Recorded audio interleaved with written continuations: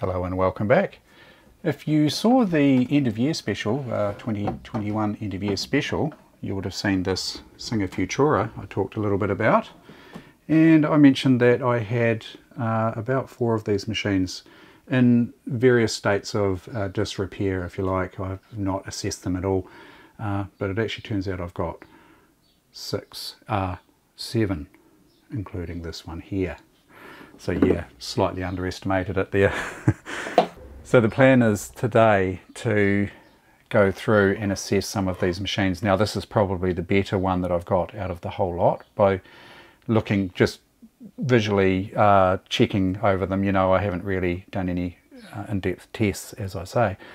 I've actually tried this machine and it's working, although I had it plugged in the other day and it started making a funny hissing sound, and I think that might be a capacitor starting to fail down in here. Now I'm not all that familiar with these machines, but I'm going to go through and have a look for that capacitor, see if it is a capacitor that's causing that issue. And also there's a problem with a couple of these buttons here. They don't respond very well. We've got to push them very hard to make them activate. So that's the straight stitch and the reverse stitch here. And also what I'd like to do, if I get time, is maybe just quickly bring each machine that I've got onto the bench, have a quick assessment, see what we've got, and then maybe I'll do other videos on those as we go. So let's take a wee look at this one here a little bit closer. Let's just have a close look here. Model 1000. So Singer Futura 1000 model. And yeah, it's a little bit dirty. It's not too bad. The first thing I do when I get a Singer machine like this is I always check the capacitor in the foot controller. Now I've done a video on how to open these clamshell foot controllers and replace the capacitor in it. I'll link it in up here somewhere and down below in the description. I'll go ahead and plug the machine in. Normally I wouldn't do this. If I've heard that sort of sizzling sound, I normally wouldn't plug it back in. I would just go and look for that potential faulty capacitor, but I thought I'd plug it in just to show you, or just so you can hear it possibly. It took a little while to appear, that sound, so let's just plug it in here, turn it on, power it on here. Oops, cable wasn't quite plugged in. I wonder if it was just the cable not quite making connection when it was making that funny sound. Anyway, I'll leave it on just in the meantime. Now this one came with all the accessories, bits and pieces. I'll go through that in more detail. Probably won't go through too much detail in this video here, really just assessing the machines to see what we've got. Put that aside. This one also got the manual here. Is that the full manual? Sewing applications. No, it's not the full manual. Not sure if I've got the manual, physical manual for this one. Yeah. So the needle bar is disengaged here. If I click here, yeah, that button's actually improving. It was very difficult to click that button. Yeah, there we go. Is that? Yeah, see this one? Yeah, that's your disengaged needle bar.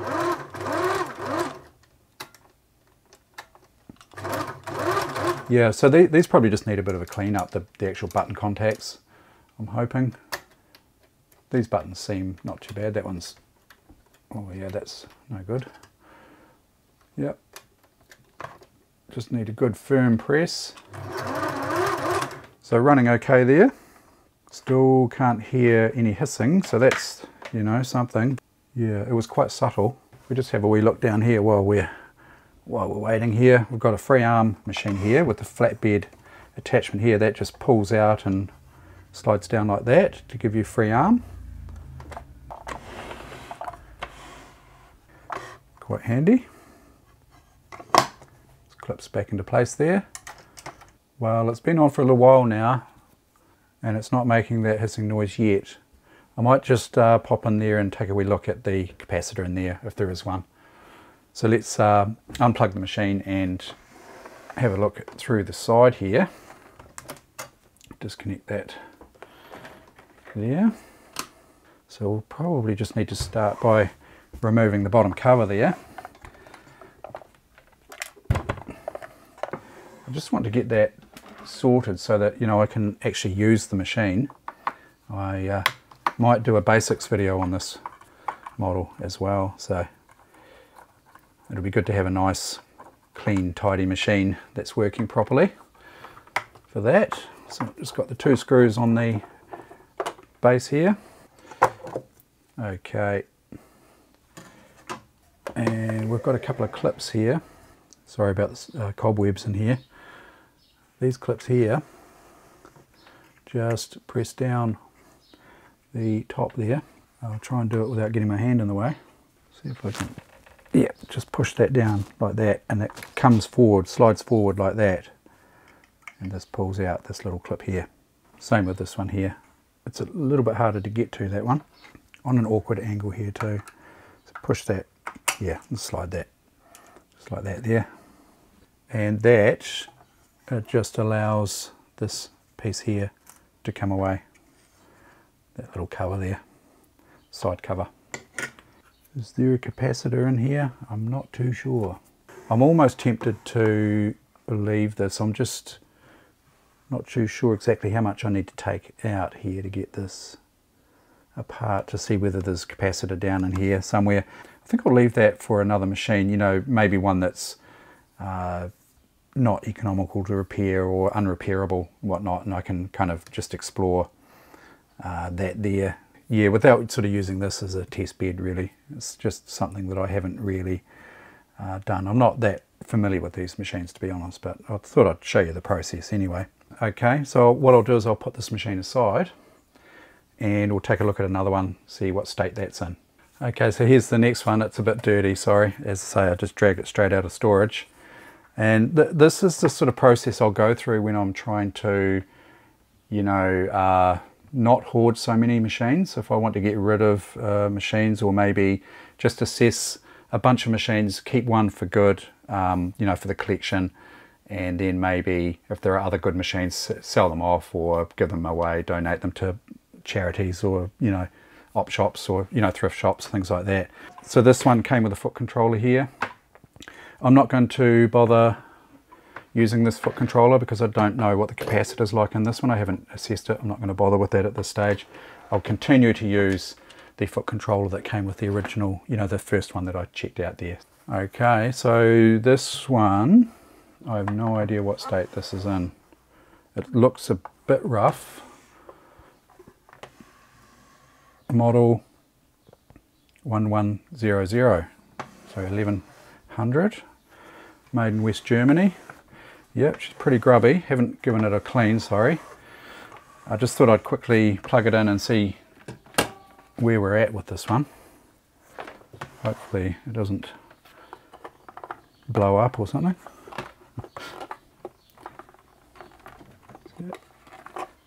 That doesn't seem to fit. Ah, it's a, that's interesting. It's actually a different controller. Yeah, the 1100, that's the one for this one, and this controller here is the one for the one in behind. The first one I checked out, different controller.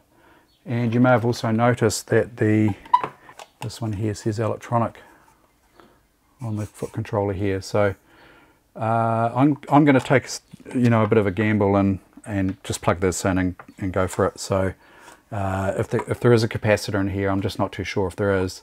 If there is one, I mean, it could blow, create a bit of smoke and a bang and a bit of smell, but let's hope that doesn't happen. Go ahead and plug that in there.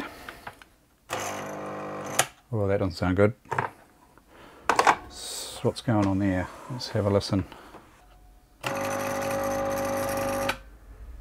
Oh yeah, it stopped. Oh, we've got live. Just remove that bobbin there so we don't get a tangle. Drop-in style self-winding bobbin. You know, very similar to the Singer 700 series machines that I've done videos on. Quite a nice setup. A little bit rusty around here. But yeah, that button's not working. Yeah, so none of these buttons are doing anything to select the different stitches there. So there's a problem. I mean, that's probably why it was thrown out. A lot of these machines are just tip material, you know. They've been picked up from a recycle centre or a tip or something like that. But at least it goes. You know, the motor sounds okay. So I'll just take note of what I find with each of these machines as I go. And let's call this machine number 2. I've got the first one there, we'll call that machine number 1. This is machine number 2. And I'll just take some notes as I go. Oh, this one here, let's call this machine 3. Quite yellow, case is very yellowed. Yeah, so's the base actually. It's been sitting in the sun. Oh, and look at the labelling here, Futura Electronic 2002. So a different model again. Here's a test piece of material. So at this stage, all I'm really doing is just checking, you know, the state of the buttons, the electronics, and the motor. Does it drive? This one here looks as though it's probably going to sew. I'm not going to go through the sewing side of things at this stage to see whether the machines actually sew at this stage. I'll leave that until after I've assessed, you know, the state of the electronics and things like that to see whether it's worthwhile going any further. Foot controllers, by the way, often live down in here. Not on this model, probably accessed from the top here. Yeah, so the lid just opens there on that's the carry case there. Some of the earlier models you actually access the foot controller from inside the case here. It's got the foot controller here, and that, yeah, that's the 3-prong version, and no labelling referring to electronic here, although this says electronic. I think that's referring to electronically controlled pattern stitches rather than electronically controlled speed. When they're referring to an electronic machine, it's kind of two facets to it really. It's electronically controlled, as I say, and electronically speed controlled. So this one, electronically controlled selection and electronically controlled zigzag mechanisms and reversing mechanisms, things like that. There won't be any cams in here, physical cams. But the foot controller looks like a non-electronic type. Okay, no strange noises there, but we don't have any. Oh yeah, got a light here. Might be hard to see on camera, but yep, we've got a light there. Yep, again, hard press, and we get the lights coming up there. It's in reverse. It is threaded.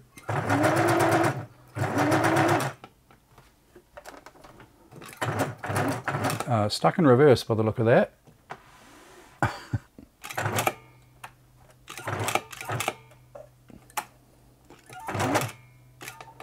Yeah, something going on there. Good thing about this one though is we've got selection here that's working. Yep. So as far as the buttons and the electronics are concerned here, looks okay. So we've got some sort of problem there where it's stuck in reverse. Whether that's an electromechanical issue or just an outright mechanical issue, I'm not too sure. But I'll note that. So let's call that one machine number 3. I love the font. You know, this sort of futuristic font here. Futura, electronic. Very futuristic looking. I like it. It's like something out of, I don't know, Blade Runner or something like that, you know, some sort of sci-fi looking thing, you know, 2001 Space Odyssey or something like that. I like this here. This came from the Futura, the Machine 3, electronic. They've changed this here. See, routine servicing of your Singer sewing or knitting machine is free of charge for 6 months from date of purchase. I've changed that to 12 and signed this here. And here we go. Model number 2002, purchase date 30th of the 12th, 1982. Hey, so day before New Year's Eve 1982. Nelson Sewing Centre Limited. So Nelson is a small town not far from where I am. It's about 45 minutes drive, and Singer had a shop there. And in fact, in the 1990s I used to do their servicing for that shop in Nelson. Yeah, I like finding things like that, especially when they're local like that. Yeah. Okay, similar looking case to the last one. Oh yeah, it's another 2002 model. Foot controller. I will use this foot controller just to test it quickly. I mean, if it blows a capacitor, it's not a huge deal. Oh, it's actually looking in pretty good condition on the front bezel here. Sorry about the reflection. There you go, that's a bit easy to see.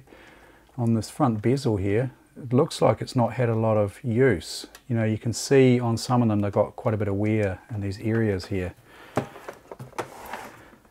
So it's quite nice to see one in good condition, although it's grubby.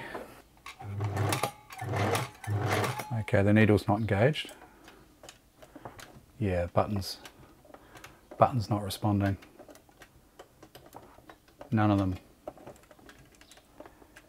Yeah, so that could be an electronic issue, connection issue or something like that. And that, in that case, you know, because we can't select the straight stitch here, it's not going to engage the needle bar properly. Yeah.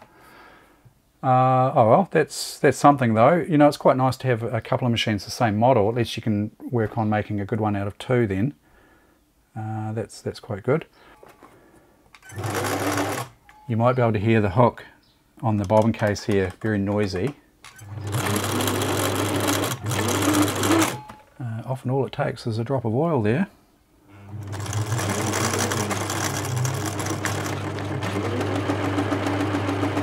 Huge difference, eh? Huge difference. It's a really important point to oil there. Okay, oh well, so that's machine 4. Let's try resetting it.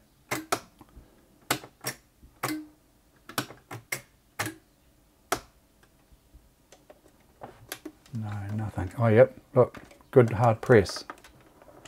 Yeah, so those buttons might just need cleaning. I wonder if that's just a really common fault. There we go.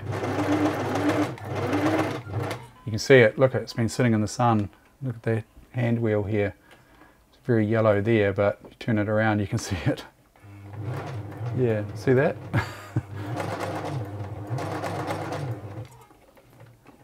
Definitely been sitting in the sun. And the case is yellowed a little bit as well. That's just the fire retardant they put in the plastics back then. I think it's called bromide. You can reverse the yellowing actually with a process called retro brightening. They do a lot on retro computers and whatnot, just to bring that sort of beigey colour of the original computer back, you know, to the original colour where they've yellowed like this here. It's hydrogen peroxide treatment. And I do also collect and restore old computers, so but that's something that I've not done. I tend to just leave my computers and my sewing machines kind of as I find them. I'm not 100% convinced that the retro-bright process doesn't sort of affect, you know, the plastics in the long term, so I tend to just leave them alone at this stage. But yeah, you can see it's quite yellowed on the back here. Model 2002 again. Oh, this is a Japanese one. Ah, so the 2002s are made in Japan. Oh, that's interesting. And the 1000 and the 1100 made in West Germany. Ah, okay. Well, I'm learning stuff, you know. I don't know everything about every machine. I just sort of get in and learn stuff as I go. This is another Japanese made machine, I think, by the look of it. Let's get this off here. What have we got? Oh yeah, we've got the Futura manual here. Handy. Yep, 2002 electronic. And yeah, the original little accessory case here. some bits and pieces. Very nice. And what have we got here? Bobbins and thread, yeah, okay. Okay, here we go, another 2002. Yep, no foot controller with this one. Here we have another guarantee. This one's not been trimmed. And what have we got? 6 months free servicing. Hasn't been changed to 12. 31st of the 1st, 1983. So only a month after that other one, was it? Singer dealer Timaru. Yeah, Timaru, it's a city in the South Island of New Zealand. Okay. Oh well, yeah. So they were selling these early 80s, hey? Let's see if this... Oh, yeah, geez. Sorry about all the grime and dust. I'll clean that off later once I work out what I'm doing. Alright, there we go. We've got Life. Oh, this is... Something's not right here. This has been... Oh, this... Yeah, look. That there... This has all been pushed forward. Something's...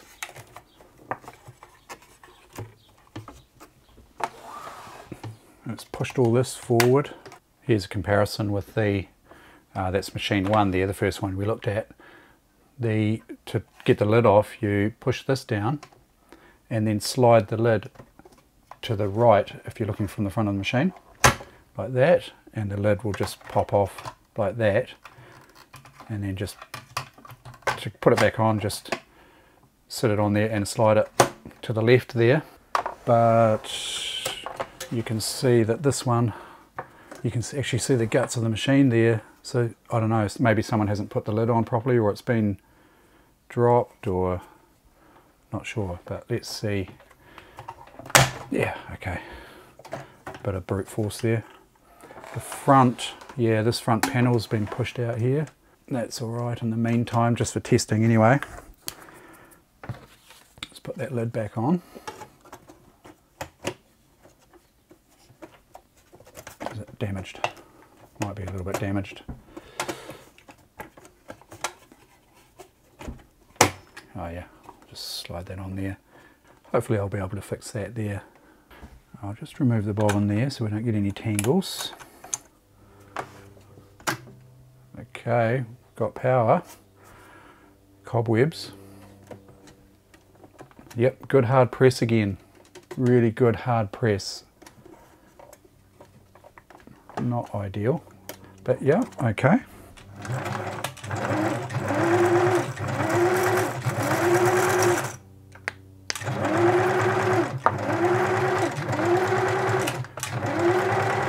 I'd say probably a contender for doing up that one.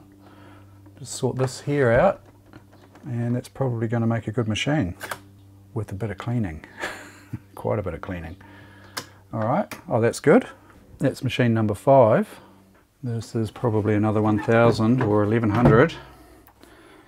And there's a note actually on this lid to say no go and no foot controller, and it looks like it's had quite a bit of wear.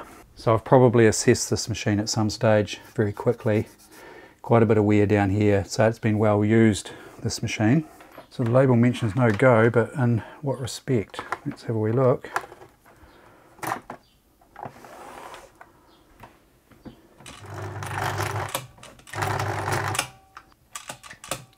Now we had something at low speed, but I reset this. Hang on, what do we got? That's max. Oh, it's going. Oh yeah, buttons responding there. Ah, so it's going. No bobbin case. Bobbin case is missing. But yeah, I mean, probably good for parts. Ooh. That might be the motor belt slipping, is it? Yeah, that feels like motor belt slipping there. So yeah, I might use this machine here to see, you know, get in closer, and you can see, yeah, this plugs directly into the motor. Whoops. And you can see this here moving. That's the belt slipping on the toothed belt and probably just moving the motor there. Say the motor mounts are gone on this one. That is model number 1000. So I would sort of earmark that for a parts donor. Sans dirt, quite handy. It's been well used. You can tell by the wear on these buttons, beside the buttons on the front fascia panel here, and definitely, you know, this here, you know, the paint's been worn off there. But, you know, really good little parts donor, I would say. You know, this is a sort of machine here that I'll use to, you know, just work on what it takes to get into this panel here, and, you know, maybe clean the button contacts and, you know, as I say, the motor, and work out how all that is attached and mounted, things like that. So pretty handy to have. So I'll call that machine number 6. Okay, this one looks like a German model. So I've got a note on this one, says electronic issue, foot controller blown capacitor goes, clean electronics and try. So probably referring to cleaning the buttons contacts here. So I won't plug in that foot controller. Yeah, it's cracked actually.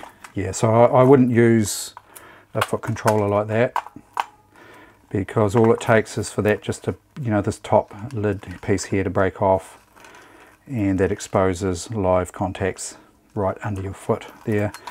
So that's probably only good for parts, that controller. Just remove that bob in there. And what have we got? Power. Yep, light goes. Good hard press again, and bingo. Yep, looks okay. Bit of oil here. Yeah, it's a bit noisy.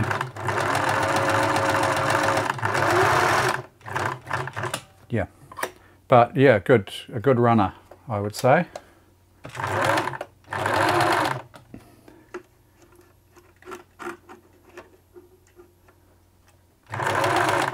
Yeah, not sure whether the reverse button is working. Yeah, doesn't seem to be. So yeah, that could be a showstopper if the reverse doesn't work. Zigzag, zigzag. Yeah, zigzag doesn't seem to be working either. I probably should have checked that on the other machines. We've got the width is set right up here. This is the width selector. And that's your stitch length here, and that's your buttonhole balance and your you know, stretch stitch balance there. Reverse is here. Oh yeah, that's reversing. Yep, that's working. Okay, and that is model number 1000 again. So that's machine number 7. So I've got my little list here. So we've got three model 1000s, 1 model 1100, and 3 model 2002s. So I thought I'd, you know, just leave it at that at this stage. But yeah, definitely, obviously, you know, keep an eye out for more videos. I'll go through and show you some of the bits and pieces that I go through to potentially troubleshoot or get these machines going, although it looks like they're all in fairly good working condition, I would say. The only thing I can really see is, you know, on one of the machines the belt was slipping, you know, so maybe we'll go through belt tension. The other thing I'd like to go through is see if I can get these buttons to be a little bit more responsive. And so that, apart from that, I can't really see any major issues with those other machines. In fact, I think probably just about all of them will go to a point. Yeah, I hope you found that interesting and helpful. Thanks very much for watching, and thank you as always to my patrons on Patreon. Thank you very much for your support, and we'll see you in the next video. More than likely it will be on one of these Singer Futuras. Catch you then.